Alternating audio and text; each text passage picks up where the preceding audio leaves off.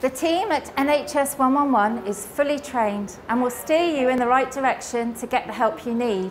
That might be a telephone appointment with your GP, seeing your GP in person, or directing you to the emergency department if it's a life-threatening illness or serious injury.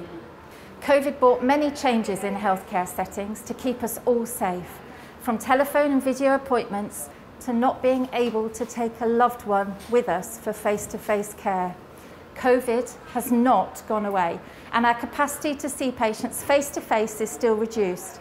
If you've had the same symptoms for a few days, or you have experienced changes to a long-term condition, if you don't know where to go, use NHS 111 first, always.